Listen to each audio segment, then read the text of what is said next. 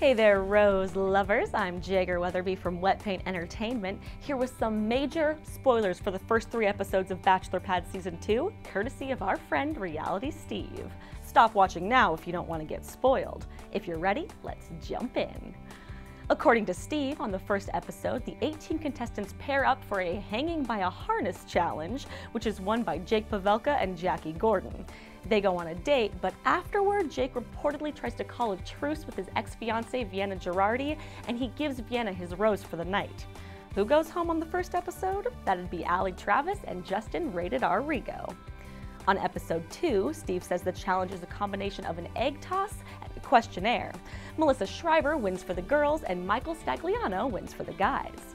During his date, Stag gives Holly Durst the rose, and they have a conversation about their broken engagement. For her date, Melissa gives the rose to Blake Julian. Who goes home? Gia Allemand walks off the show before the vote. Jackie's voted out, and Ames Brown, who's crushing on her, runs out after her and leaves the show. On episode 3, the contestants have to do a synchronized swimming contest, which Michelle Money wins for the girls and Stag again wins for the guys.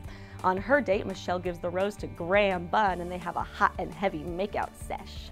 On his date, Stag gives his rose once again to Holly. Also this week happens to be Vienna and Casey Call's 6-month anniversary, and Casey gives Vienna some kind of ring. An engagement ring, perhaps? We're not sure, but we can't wait to find out. So who goes home? Just one guy, and it's Vienna's ex, Jake.